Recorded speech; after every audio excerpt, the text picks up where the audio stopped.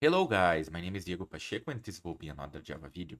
So today we're gonna talk about Mina. So this is like the second video. On the first video I was showing how we can build a TCP server, and now we're gonna add SSL support, right? So let's get started. So I have another idea project. This is a bit different than the other one.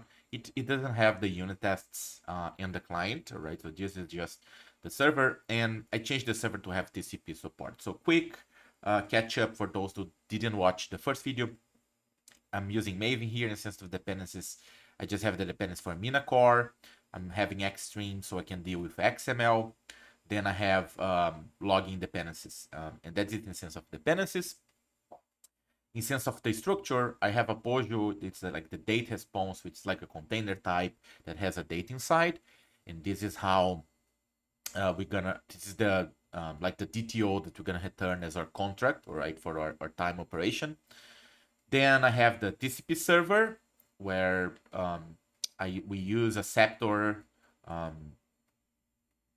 is a neo socket so we can create a connection. Then there is a chain. Mina also has the chain of responsibility pattern. I have a different class here that I didn't have on the other code, the other POC, where I'm adding SSL support. Then there's the chains for logging and codec. And finally, I add my handler and some configs like the read buffer size, idle timeout, and we start listing connections on this port. So the port now, I changed the port. Port is now in 9903. My handler is exactly the same for those who watch the other video. So I have this time server handler where I instantiate Xstream. I just set an alias so I can print the Pojo with a better formatting. And then the real magic happens on message receive, right? So this is like a callback. Every time there's a new message, Mina gonna run here, and then I'm gonna check, okay, if there's a quit tag, I'm gonna quit the TCP session. If there's a time tag, I'm gonna create a date response, transform in XML and return. If it's options, we're just gonna write the options. Otherwise, I'm gonna write invalid comment, right? And that's pretty much it, right? Now let's look the SSL. Well, so the SSL part, first you need to create keys, all right? So ideally, you want to have the keys signed by someone. But here, since it's a POC just showing the capability to you guys, it's totally fine. But I generate the keys myself and I self-sign it, right? So we're gonna use OpenSSL, and then you can create server CA key, right? With that, you can create a pen file, and then you can convert the pen file, the key, into a P12 file. Then we can import the P12 in a key store, right? And finally, we can create a trust store, right? So in the end of the day, we need a key store and a trust store. So if you run all these commands in your machine, it will work.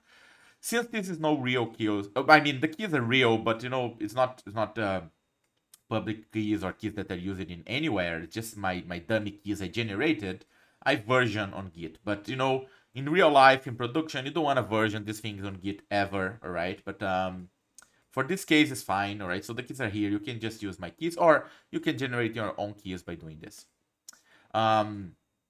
Then we can look the Ssl code, right? So for the SSL, I have this Ssl context generator where I receive the chain from Mina and I create a filter, and then I have this filter to the chain. And to create a filter, inside of the filter, we need to have Ssl context, right? And Ssl context is a standard Java net SSL object where we basically pointing out to the server key store and trust store in our file system and setting passwords. And again, this is the POC, so that's why I have the hard-coded passwords here, but this is a very bad security practice. You shouldn't be doing that, in production in real life. But for a POC, it's totally fine.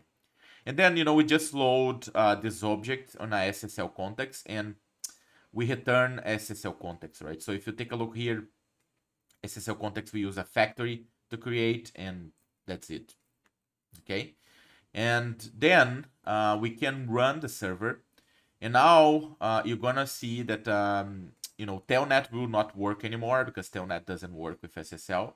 And you can see here that my SSL is added successfully.